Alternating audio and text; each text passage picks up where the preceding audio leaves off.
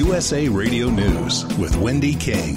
Following former special counsel Robert Mueller's testimony in Congress, President Trump characterized the Russia probe as a phony cloud. And you know who knew it was a phony cloud more than anyone else? It was Schiff and Nadler and Schumer and Pelosi, every one of them. House Intelligence Chairman Adam Schiff sees things otherwise as Democrats make their case. Before we embark on a course as significant to the country as the impeachment of a president, I want to make sure that we can make that case to the jury of the American people. In testifying, Mueller offered this response to the president's praise of WikiLeaks during the 2016 presidential race. Problematic is an understatement in terms of what it displays in terms of giving some hope or some boost to what is and should be illegal activity.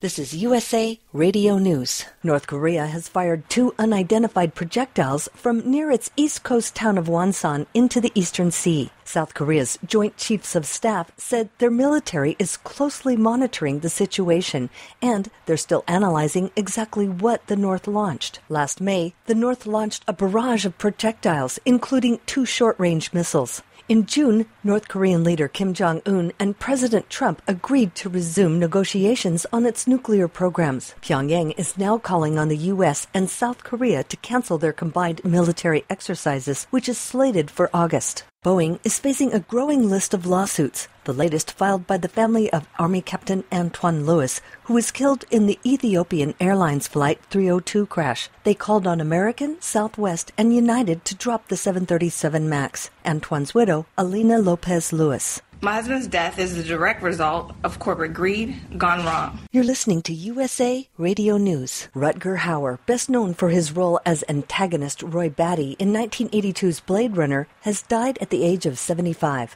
All those moments will be lost in time, like tears in rain. Time to die. He died in his native country, the Netherlands, after dealing with an illness. Hauer also starred in Sin City, Batman Begins, the original Buffy the Vampire Slayer, Flesh and Blood, The Hitchhiker, and Lady Hawk.